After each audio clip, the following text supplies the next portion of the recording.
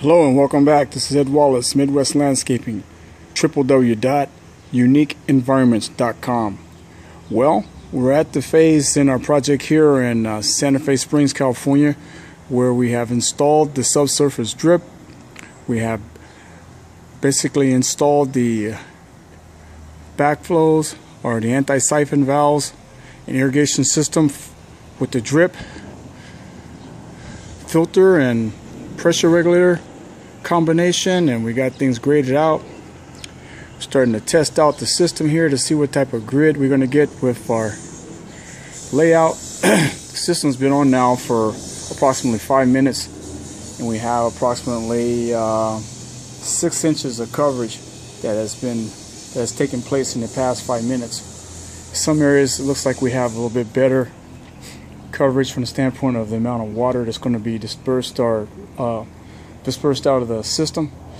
As opposed to the others, we actually have 2 valves here. One that controls the west end of the property, and the other valve controls the east end of the property. So right now we have the east side on, but we have distribution tubing that goes around close to these planter beds. We will pony off of these drip lines with a drip emitter for these beds for the shrubs that we're planning on putting in. But it seems like everything is intact and working pretty well. Here's our setup over here. We have some Rainbird pressure regulated filters and Hunter anti-siphon valves. I know I use 2 different types of manufacturing components, but that's just my preference. I like the Hunter valves, and I do like the pressure regulated filters made by Rainbird, so I'm promoting both companies.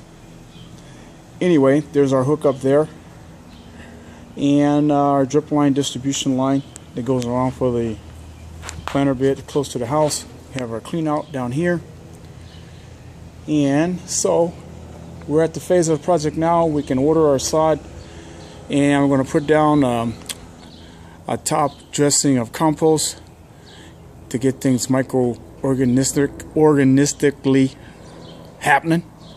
I think I coined up that word. I have to look it up on Wikipedia.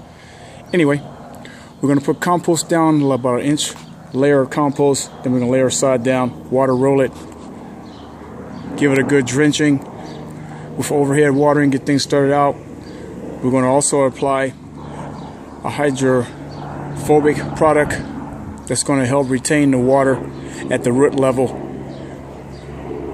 by attracting the water vapor from the pore spaces to the roots of the turf. So we're going to apply that just before we put the turf down. So that's where we're at here in Santa Fe Springs, California. Moving right along with the project. Ed Wallace, Midwest Landscaping.